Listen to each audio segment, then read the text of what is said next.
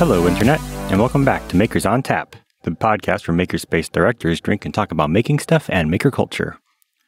Today we have interviews with the actual exhibitors of Milwaukee Makerfaire. With that, here we go. All right, so this is Joe and Chris with Makers on Tap, and who are you guys? So you got Rob and Nick with Makers Mashup. All right, so we are at Milwaukee Makerfaire Day 2. What's your take on the fair so far? I think it's been great. We've seen a lot of really cool stuff here, and except for the explosions in the background constantly, I think it's been a really, really fun time. So what's your real take on the explosions in the background? Because we run a Maker Fest in our town, and this year we were told no loud bangs throughout the day. So I think that I'm okay if it's the good rumbling type, the ones that come deep, but the ones that just go like pop, it's like a cap gun. So I really think they got to be good explosions if you're going to have them. So you guys that aren't here, they have a coin exploder booth about 30 feet away, and that just makes the loudest bang. It's like an M80 going off every 5 or 10 minutes, and it just rumbles you to your soul. So what did you guys bring? What did we bring? Yeah. What did you guys bring? Oh, what did we bring? So we this is a custom 3D printer that we've been designing ourselves. We call it the Layer Fuse X302.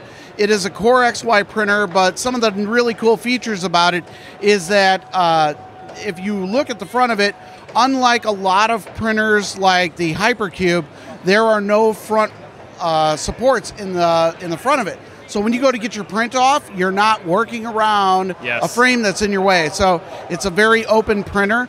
The other thing that we're doing with this printer and the other one that we brought here is that as part of our YouTube series, we're showing people how to build these printers start to finish. Okay. So how to get a high quality printer just by watching the YouTube video, buy the parts online. You can get them from AliExpress or Amazon, wherever you choose, and save a lot of money and get a really, really high quality printer.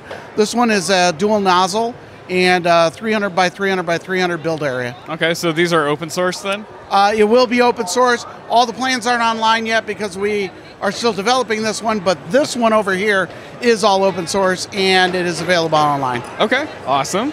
And then you had a runout sensor or something that you guys were playing with? Yeah, so the filament runout sensors, another one of our creations, open source project, you can download online.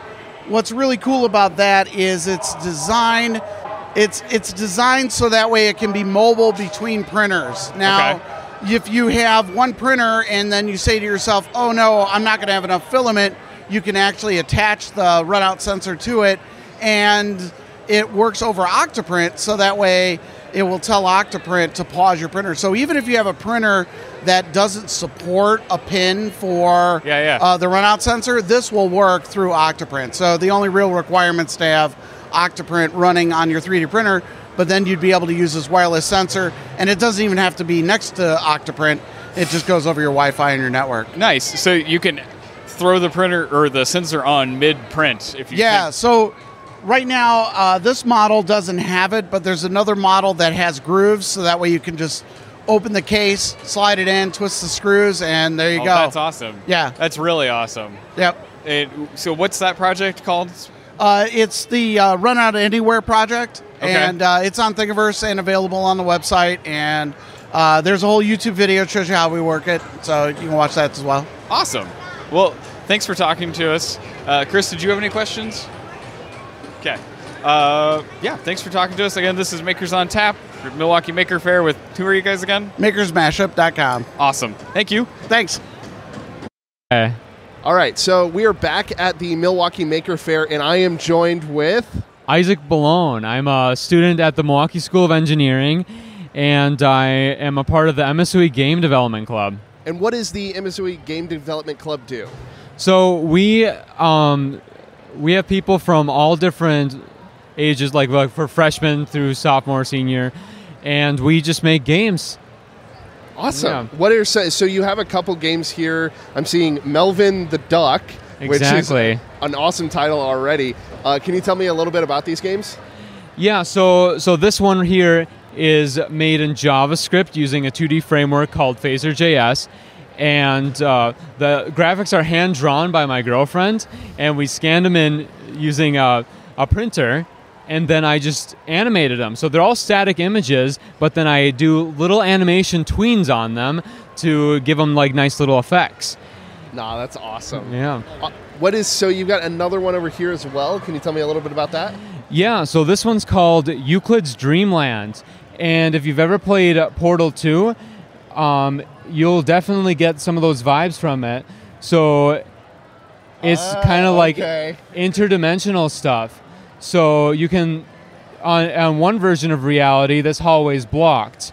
But then if you look through the portal, you'll see that in another dimension, the hallway is not blocked. And then you'll be able to walk through it. So it's a sort of a puzzle game kind of sort. So how long have you guys been around doing this kind of awesome stuff? So the MSOE Game Development Club has been around for 2 years now, and we're getting better each year. It's kind of an iterative process, and we're getting a lot of people joined in this year, and we're hosting a game jam Saturday, the 21st. Okay. And we're going to be getting a lot of the new members of the club to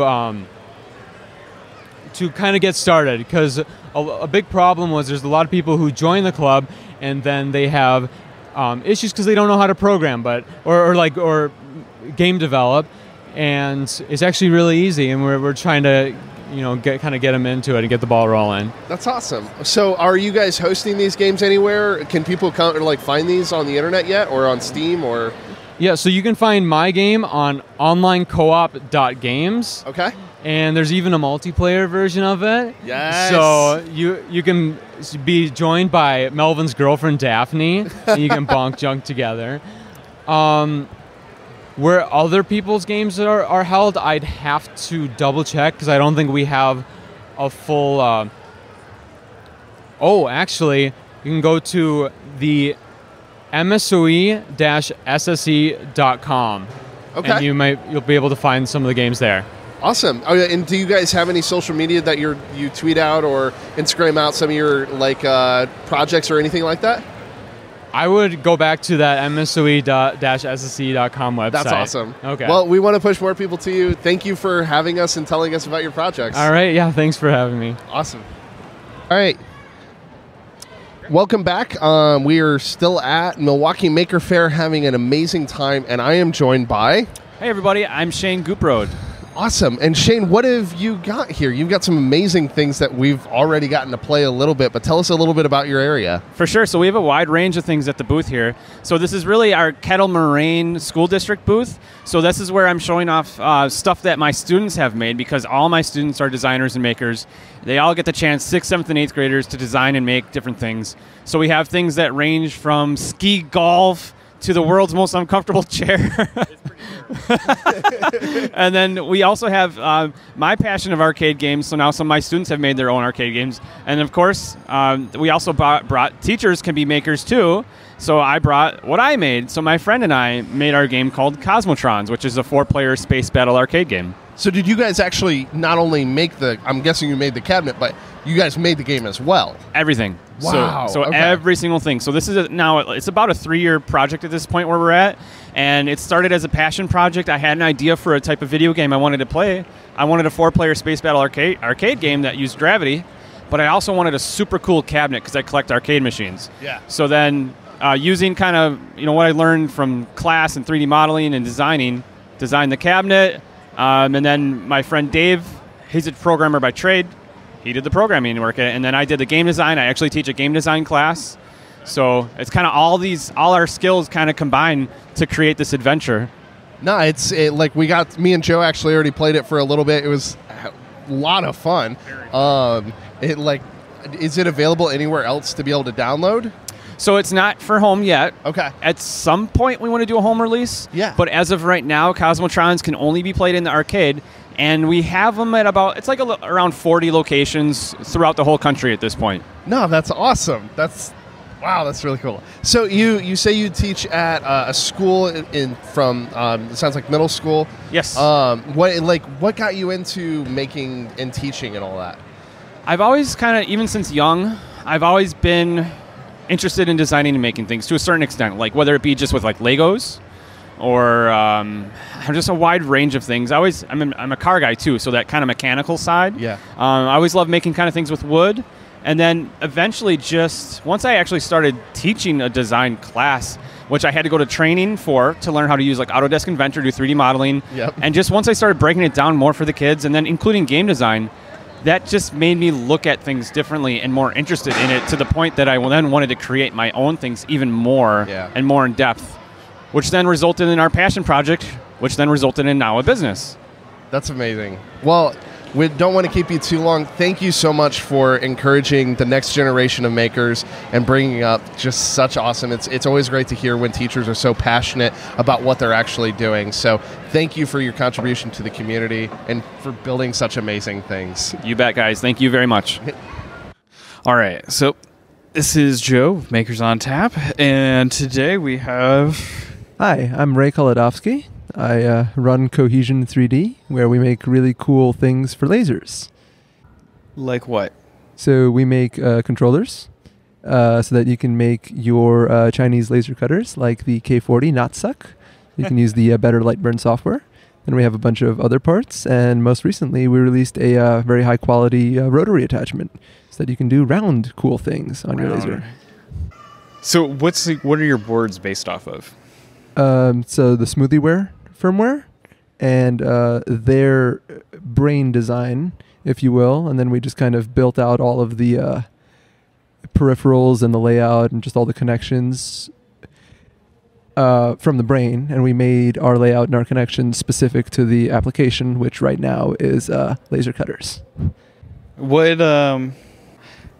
made you do laser cutters? That's a bit of a loaded question. It is yeah. So, like, I come from 3D printing, and there was, like, about 5 tangents of movement that got me to where I am today. This started back in, like, October 2013. I was doing CAD design work for a client, and he was like, we need to realize a physical prototype of this. So we went to New York Makerfaire. I'm from New Jersey, so that was close. And we looked at a whole bunch of different 3D printers. I saw a bunch of stuff, including the Gmax by Gcreate. That's going to be important a little later. And I saw that, and I was like, this is cool. They had just had their Kickstarter, like, that summer. Okay. And they were showing the machine off, like, they weren't shipping yet, I don't think. Designs weren't out there. It was just, they were there. I saw this. It's big. It's cool. We'll get back to it in a moment. But in December, he ended up getting a PrinterBot Plus. This was like the last of the laser cut wooden ones. Okay. The following year was when they started doing the Sheet Metal Plus, which is also awesome. So we got that, and I got really into 3D printing. And then I eventually used that printer to make the parts for my own first printer, which ended up being the Gmax. So they eventually released their STL files and their instruction manual, and that was it. And I looked at it and was like, I can do this myself. And so I reverse engineered a bill of materials from their instruction manual, and I printed their STL files, and I built that machine myself. And then I got involved with a lot of their other users, their actual customers, and I started improving, and I was like, I can do better. Nice. And I started designing my own 3D printers. And that takes me through possibly up to 2 years of learning a lot and designing my own printers, which would have been like sheet metal design machines with very, very specific design constraints. Like moving the bed on an i3 style machine is a contradictory thing, which I know now is a complicated thing. A complicated statement to make. But back then I was like, look, you want this bed to be rigid, but you also need to fling it back and forth relatively fast, and that means I can't make it heavy. So that contradicts itself. So let's go with CNC frames, and let's make it so the bed is completely static, and we'll move the head in all 3 axes around it. And so the Y rails it's kind of like the open built aux in a sense, where you have the dual Y motors. Yeah. And then put the Z on that, and then put the X on that. So the head moved in all 3 axes around. And that was a sheet metal body. Okay. So I was working on that, and I was getting ready to sell that. And this is around the time that Creality printers start coming out. And I'm like, so sheet metal in America is really expensive. And so I'd have to sell this machine for in like the $2,000 range. It was a really good printer for what it was, but $400. And so I was like, this isn't viable. And then there was a few months where I just wasn't doing things anymore. And Then this derivative of the smoothie board comes out on Google+, the good old days of Google+. I miss Google Plus. I do too. The land of smart social media. That were there because they wanted to be there, not because the UI was pleasant. Yes. Yes, that. So there's this design floating around for the smoothie brain. There was no drivers on it. It was meant for larger machines that were running external drivers. The smoothie brains. Yes, that. And there were some people that were clamoring for this, like, I want this board. And I'm like, well, I need money. I was one of them. Yes, you were. And I was like, I'll build a few of these by hand. And so I did. And then I was like, but wait, this is 100 millimeters by 80 millimeters. If I can make the PCB 100 by 100 millimeters, it's going to cost the same to make, but I can put a row of drivers on the top.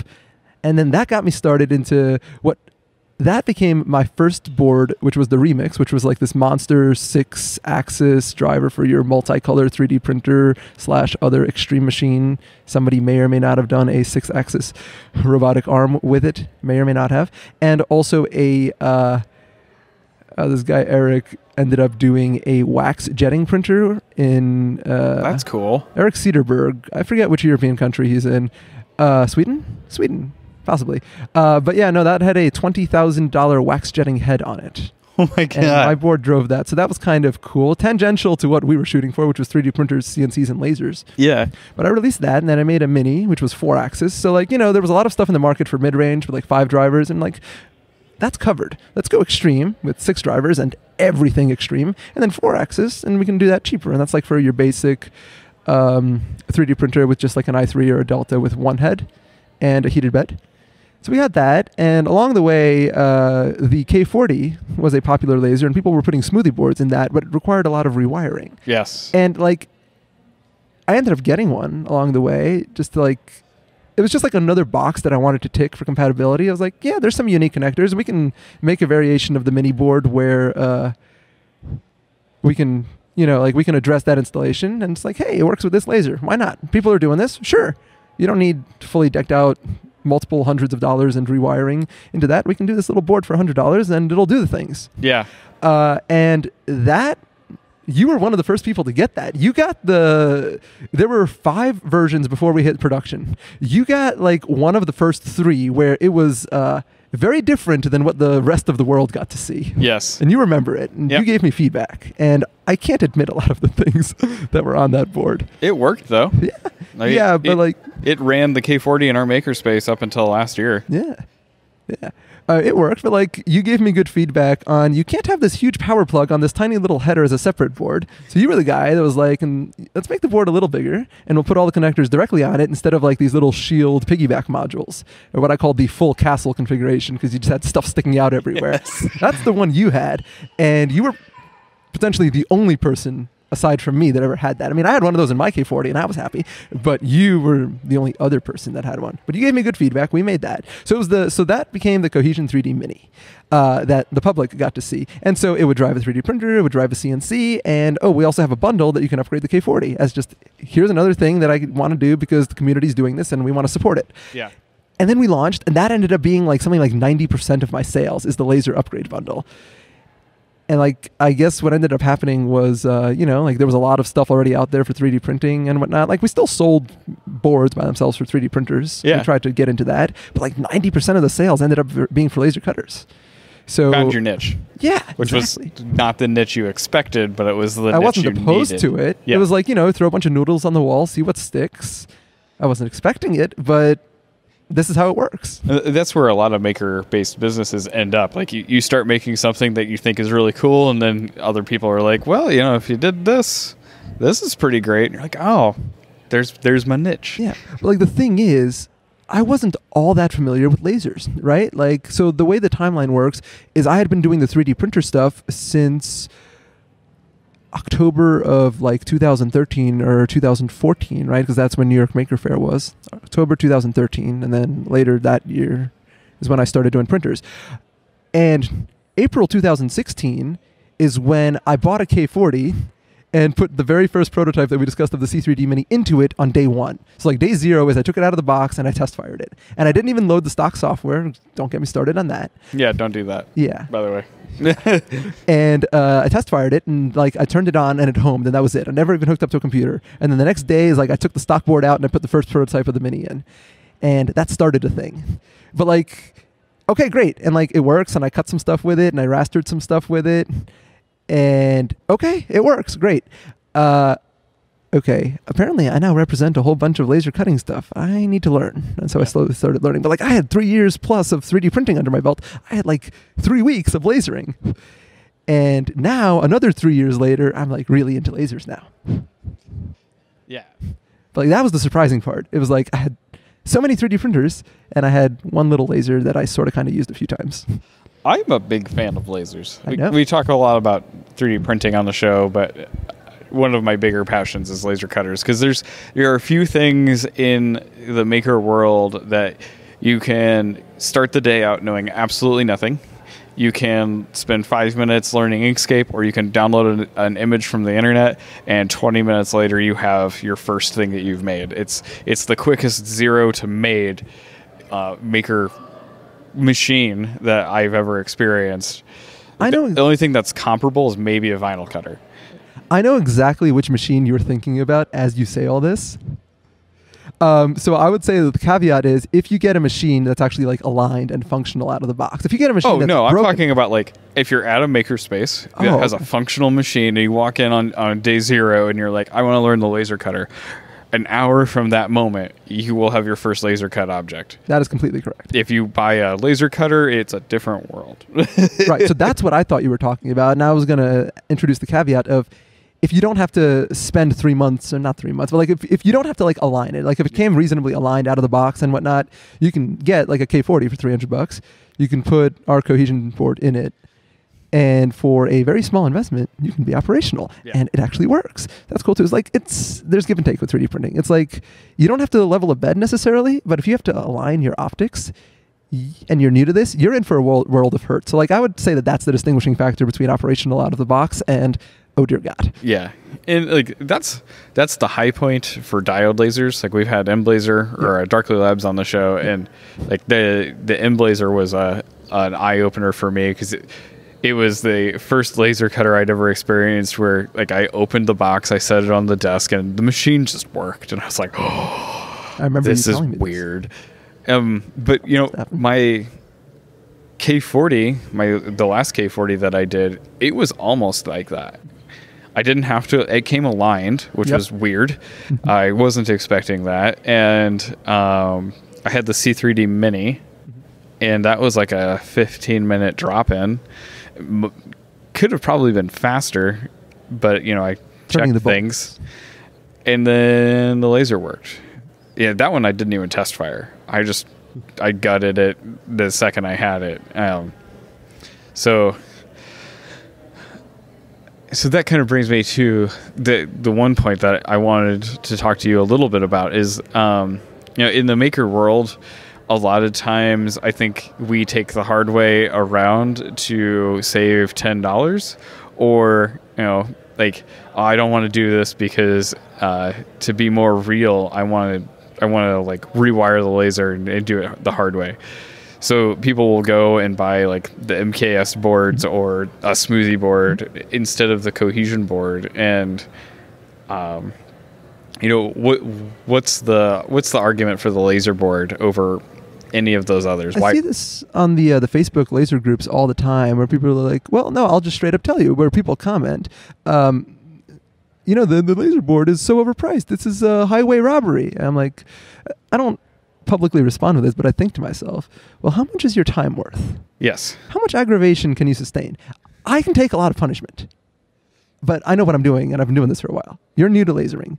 Do you want to fiddle with the machine for the next 3 months, or do you want to make stuff from day one for the next 3 months? That's really what it comes down to. So if you get pretty much any other board that isn't a drop-in replacement, you have to know how to rewire. You have to configure the thing, because there's settings where you have to tell it, like, you know, well, the homing switches are in this corner, and here's all these other laser parameters, and this is the size of the bed, and we're homing here, and we're doing that. And like, you have to spend the time learning how to do that. Yes, you can do it. It helps if you're more tech savvy and like you've done 3D printer wiring before, as a number of people do. So like, those are the people who are like, you know, well, I've rewired a 3D printer before. I know how to do this with an MKS. Okay. You're totally free to go do that. Meanwhile, here's what the cohesion offers you. The K40 has a board in it called the M2 Nano, usually, with 3 to 5 wires, 4 cables, with really weird connectors on them. Yes. Okay. So the cohesion board has all the same connectors. So you take out the old board and you put in the new board, and you plug the 4 wires into it, and you put the memory card into it, and it works. And then you don't have to know anything about anything because I took care of all that for you. Yes.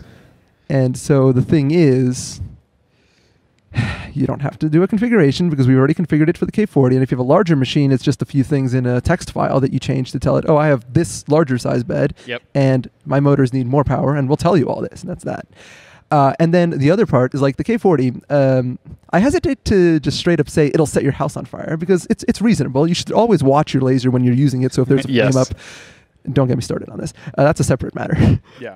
Always watch your laser when it's working because it produces fire as its primary mode of function. And I prefer if your house remains standing without char. But yeah, so it's like there's stuff to do. So like what I get told is you said it was a 20-minute install. I did it in 10, and 9 of those was fiddling with the bolts to get the old board out. Yes. I'm like, liar. It's not supposed to be that quick. I don't believe you. It is. I've done it. Yeah.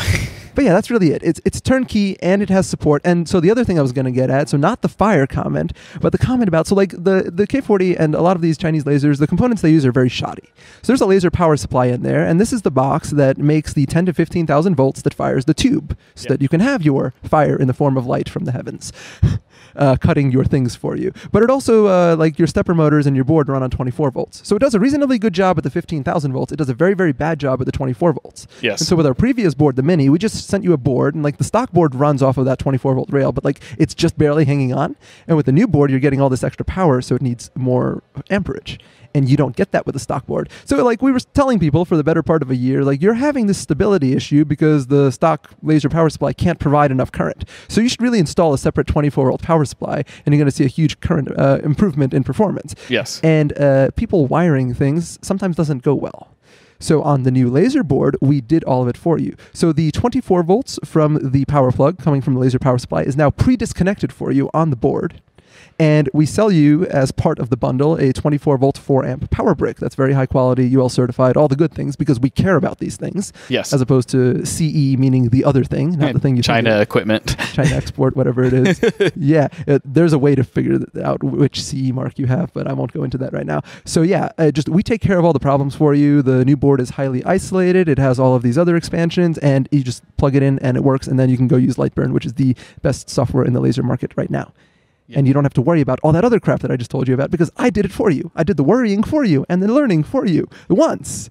So you just pay the money and you put it in, and I treat it as a total cost sort of deal. It's roughly a $350 on eBay K40 machine, plus a couple of $100 in controllers, electronics, and 1 or 2 other upgrades.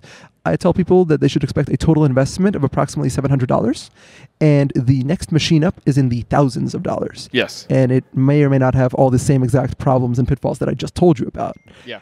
So you can get a thing that works really, really well if you can put in a little bit of work. It's really not that much. The 24 volt power supply thing is funny because the K40 that I had when we were testing the original Mini, we were running the 24 volt side off of the 24 volt power rail on the laser power supply, and I actually had, I think I may have been talking to you the night it happened, I had the caps on the 24 volt side explode mid-job. On the C3D board or in the laser power supply? In the laser power supply. Oh yeah, that happens if you overload it. They are big caps. I thought the laser tube and like my whole world was letting go because I was standing right next to the machine and it was like a shotgun. I was like, oh my God. You know, the laser power supply never stopped. And that's a big reason why you should never walk away from your machine, because all of a sudden I'm making fire in one spot at full power instead of making fire as I am traveling along at a high speed. So I'm just boring into a flammable material with a fire spot in one spot. So then, you know, my project immediately ignited because the laser had stalled. And that was a really bad thing. So that's why you guys did all of the things with the laser board, right? Yep. The separate power supply with the 24 volts, it helps stability improvement. It lets you do other things. So another thing that you can do is the stock board will just drive X, Y. So your head moves in left and right, X, and back and forth, Y, forward and back. But you can also hook up a Z table to move up and down to focus materials of different lengths, different thicknesses. Or if you have a really thick material, you can do multiple passes where it goes a little bit and then it moves up and it goes a little bit more and so on. And a rotary. Yes. So that you can engrave round things. Our board runs all that natively, so you don't have to change out wires and or do other electronics. So you need a lot of power to do all this. Yep. And you can run really fast too. And so separate power supply. My favorite part about running G-code based lasers with things like rotaries or large travel Z tables is doing weird stuff, like cutting on a rotary is totally possible, whereas with a DSP controller, cutting on a rotary is kind of hard to do. Or doing weird things like the laser origami project, where they're defocusing the laser to let acrylic bend instead of cut, is almost impossible to do with the DSP-based software. We had that inquiry on the Lightburn forum a while ago. I was like, I have a DSP, I want to do this. And it's like, well, good luck with that. It'll have to be multiple jobs, and you'll have to figure out how to queue everything up. And he needed like the Z to move in very specific things so that you could do the hatch for the melt and then drop. Yes. So that it could bend by gravity, if I recall this correctly. Yeah, good luck with that. G-code is no problem. Yeah. So it's G-code. Speaking of G-code, so we have better firmware, right? Yes. Yeah. So you guys covered this announcement back when we did it. We did. Yeah. That was cool. So like, but I'm pretty sure that I got some technical things wrong. So go ahead and fix that. Well, yeah. So the way this works, so our boards run SmoothieWare, open source firmware. We like it. It's the motion planning is good and bad. Yeah. It's good because it's higher order. So it's more continuous than, for example, Gerbil, which just uses trapezoidal acceleration. With Smoothie, I hesitate to say exactly what it is. It might be S-curve, but like it's higher order. So you get like these, when you're cutting, you get like these nicer corners, rounds, whatever. However, Smoothie, the way it was written, hesitates or struggles when you send it a lot of commands very quickly. And when you're raster engraving images with G-code, that's exactly what happens. You're literally sending something like G1, which means move, and then X 0.1, because if you're cutting at 254 dpi, that's, 0.1 millimeters. Yes. Every dot is 0.1 millimeters in diameter.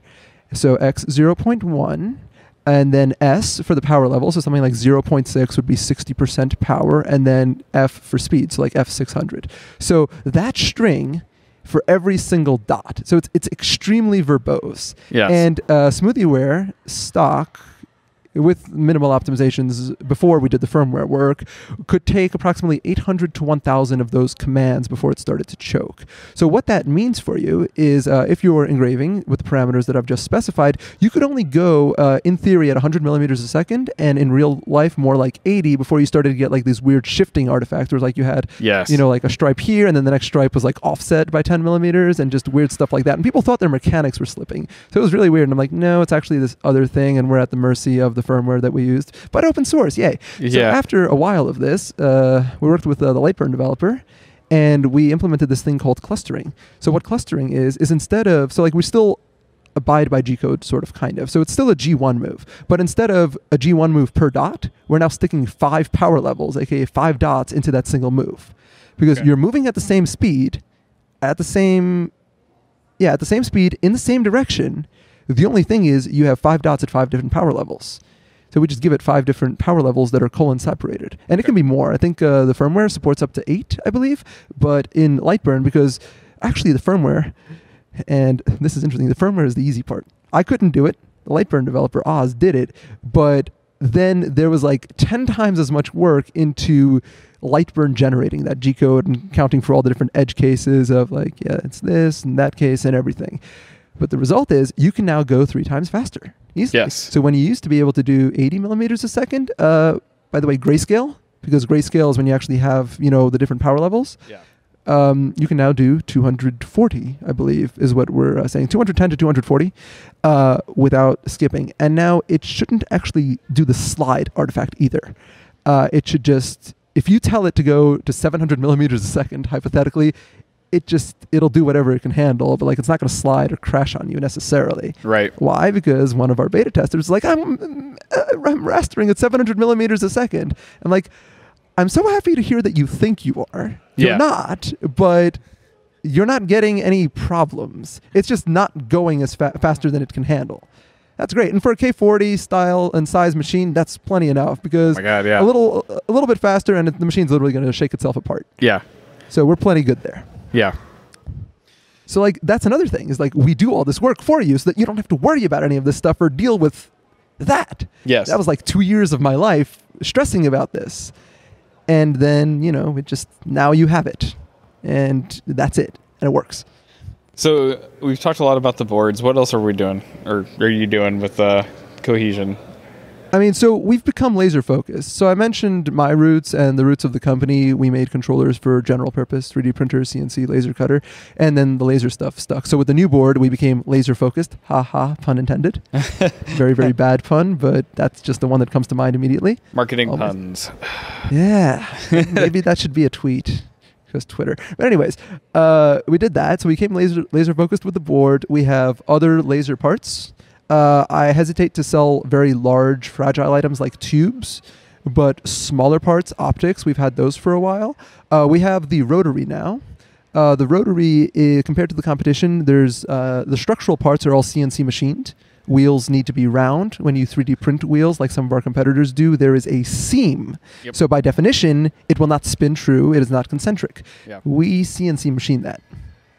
It's very precise. I jokingly say when I tell people we made a rotary, no, we've made a surgical grade hot dog roller for the aerospace industry. That can also work in your laser for a very reasonable price. Yes.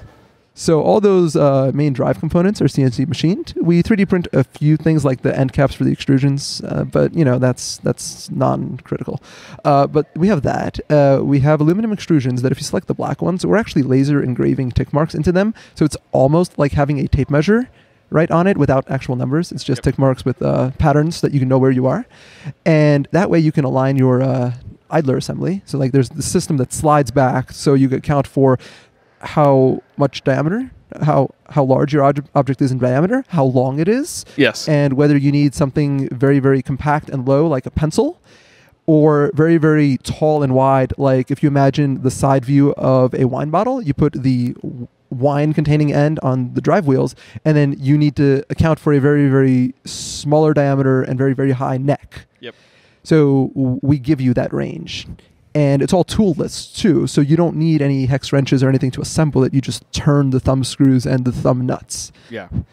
And it comes like 99% assembled. It was just a shipping box thing, so I have to take the little idler assembly off and bubble wrap that and put that separately in the box. And then you get it, and you put it on, and you put these two thumb screws on, and you're operational. Yeah. And then we cover all the different lasers. So if you have a K40 with our new laser board, you just plug the motor into the A for rotary port, and you adjust a few settings, and that's it, and you go use it. And if you have a larger machine with a DSP controller, those have external drivers, and it gets a little different. But we have various wiring solutions, and we will work with you to get you up and running on those.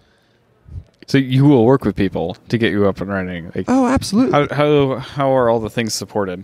We have a support forum. And I'm very particular about certain things, like making information available to all. So like people will email us with tech support questions, and like on our contact form, it's like if you have a tech support question, please post it in the forum. Yeah. And perhaps I could elaborate a little more on this so people don't think we're blowing them off. We're not. It's the difference between typing your things into one box in your internet browser versus a different box in your internet browser. That's it. So when you post to the forum, we answer you quickly because frankly, I can't stomach answering emails because it just feels like more formal and I have to account for more things because of response times and whatnot. But with the forum, I can ping pong back and forth real quick and just go back and forth with you much quicker and somewhat more informally and just get to the root of the issue and help you out. And it's just so much nicer for editing, and like I can document things right in there. So I just write all my documentation right in the forum because Markdown is awesome, and the discourse forum editor is just great for that. But the main thing is all that stuff is there for the next person that has the same question. I don't have to rewrite it in an email chain that nobody's ever seeing. It's just there, and I can be like, look here. Yes. And if you dare, you can even search for it and find it yourself. But like, I totally Nobody love does talking to that. people. It's just like doing it in a way that I can keep doing what I'm doing. That's sustainable. Right? Yes. That's sustainable, right? Like email or phone support. Phone support would absolutely not be sustainable. We would have to triple our prices, hire support staff, and I don't want to do that. I think we're at a really good price point right now where it's great value, and it lets me keep doing what I'm doing. And the way we do that is we will talk to you on email, but we will ask that you post to the forum.